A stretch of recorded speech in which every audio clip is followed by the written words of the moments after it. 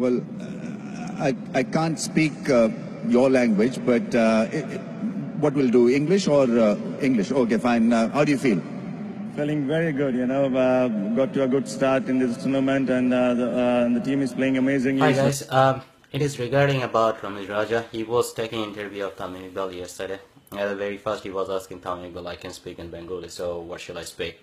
And my question is, you have been commentating for more than 10 years, and Tamim has been playing for more than 8 years.